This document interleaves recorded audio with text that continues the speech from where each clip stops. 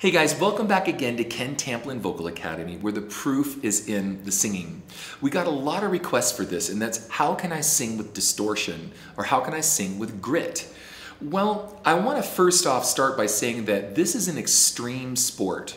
This isn't something you just go off and do. So imagine if you're into motocross or BMX biking and you're gonna just all of a sudden start at the top of a mountain and go down the mountain with your bike. Well, this kind of singing is an extreme sport, so you're doing that with your vocal folds.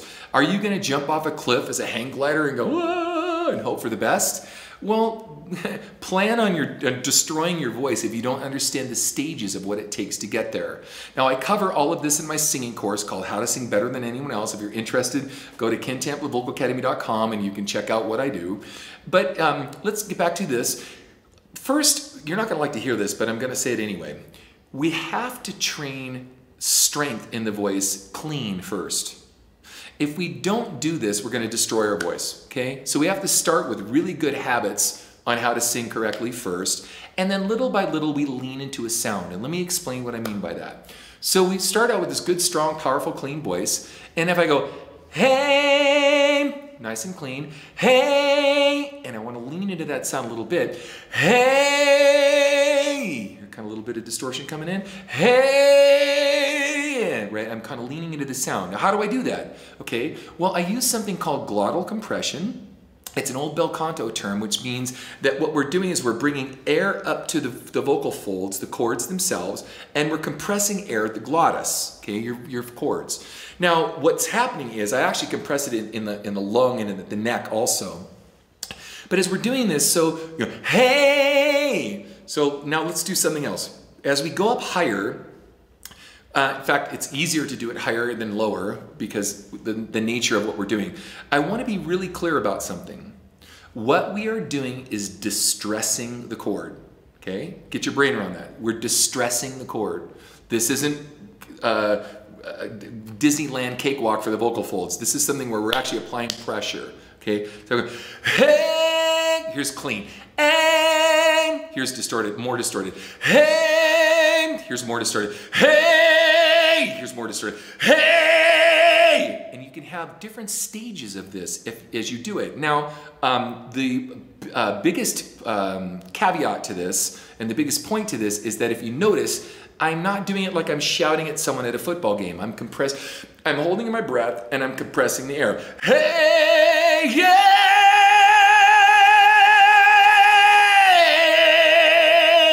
Okay, now, I have an assistant, his name is Bob. Bob, if you could be so good, I want you to edit into this. We have a video called Vocal Distortion. Bob, if you could just play that video here and now, that would be great.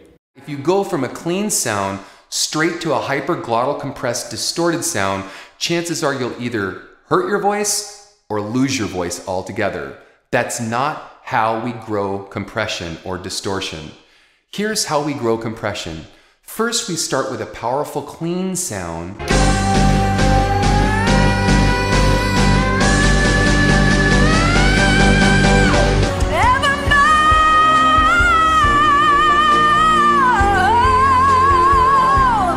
And then we go to varying degrees of distortion where we turn up the volume or lean into the sound a little bit more for more and more distorted sound. So I'm going to play a couple clips back to back of myself singing and then a female student singing so you can hear both male and female versions of first a clean, powerful sound, then turning up the volume with a little bit more distortion, then a little bit more vocal distortion, and then finally a lot of vocal distortion. Run to the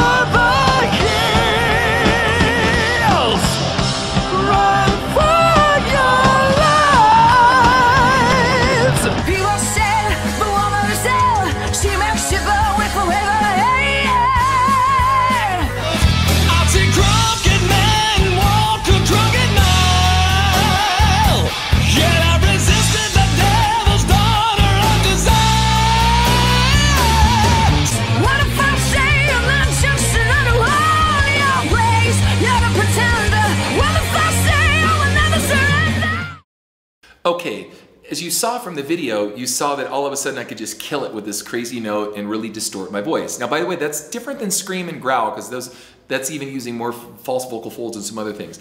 But I want to, Bob, if you could be so good to entertain me too, and add the Chris Cornell tribute that I have, you know, it don't mean a thing! When I'm hitting that one note, I want you to insert that one note here so they can hear this kind of scream. Here we go, check it out.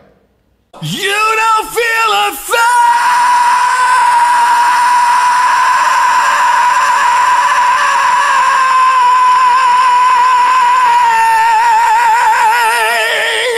Okay, so as you've seen, you can tell there was different degrees of that distortion. So what we do is we lean into the sound, starting with la, and then we kind of push into the sound with the compression using our diaphragm. And I can't cover diaphragmatic support here. I have this in my singing course.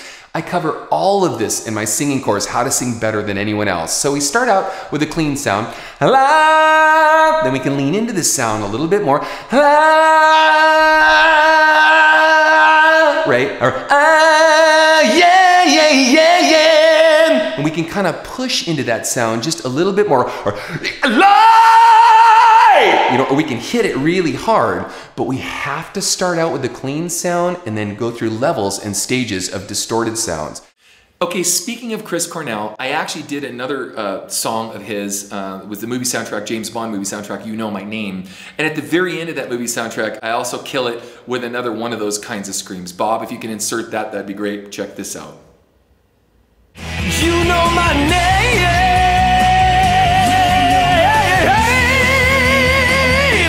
You know my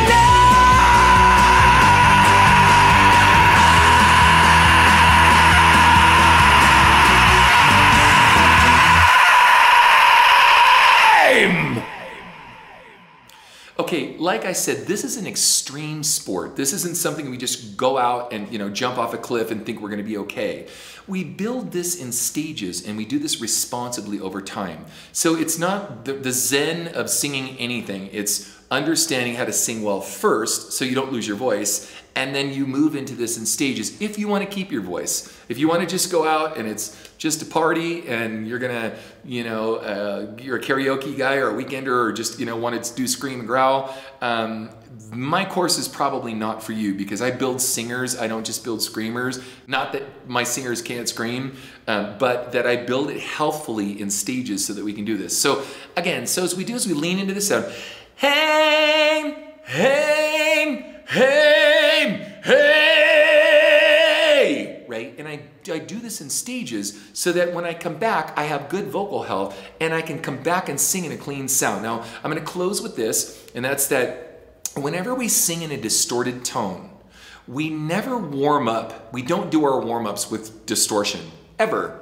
There's no reason for that. The reason for the warm-up is exactly that, to warm up the voice, not to distress it beyond belief and then be forever sentenced that, you know, so let me make a point here. When we sing with distortion, and sometimes the only way to get to a note is, hey, right? It's the only way to get to a note. Instead of, hey, instead of nice and clean, right? We forever sentence ourselves to always have to sing in a distorted tone. What we want to do is we want to have a way that we sing in a clean tone first, and then we can sing in a distorted tone. And then once we're done with that, the very next day, we come back and we clean up the voice with a nice clean tone so that we don't forever sentence ourselves to always having to sing in a distorted tone to get to a certain note. All right, Ken Tamplin Vocal Academy. Proof is in the singing. God bless you guys. Peace out. Hey guys, if you like what you heard, please like and subscribe to my channel by clicking on the subscribe button. That will actually take you to another page where you want to click on the bell icon, and it opens up a menu, and the menu has notifications on it where there's a little box you can check where it says send me all notifications for this channel. Check the box and then click the save button and you'll get notifications from me every time I have a cool video come out. Okay? Thanks guys. Peace out.